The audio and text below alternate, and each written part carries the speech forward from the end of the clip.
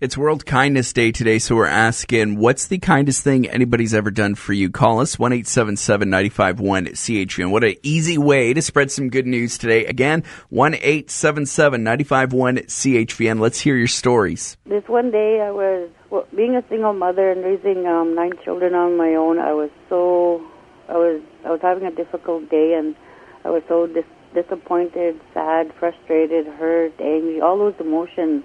Unworthy, and I was crying out to the Lord, like, what can I, I don't know what to do, and where to go, and just feeling just lost, and I was walking with my head down, and the stranger, I don't know who she was, but I never forgot her.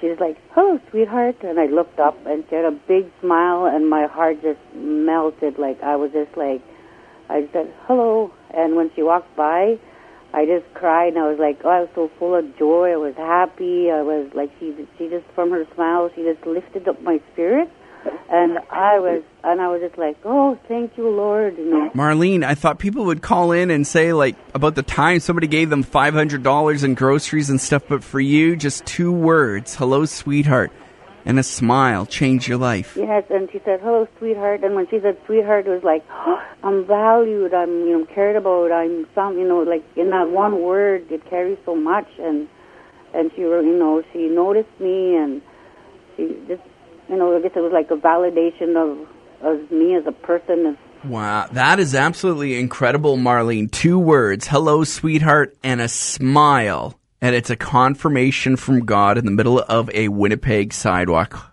Wow. Yeah, remember that today as you go out, greet people. You don't know all the people that you come across. You have no idea what they're going through and how you could literally change their life. All these years later, Marlene still remembers that lady and that smile and those 2 words, "Hello, sweetheart."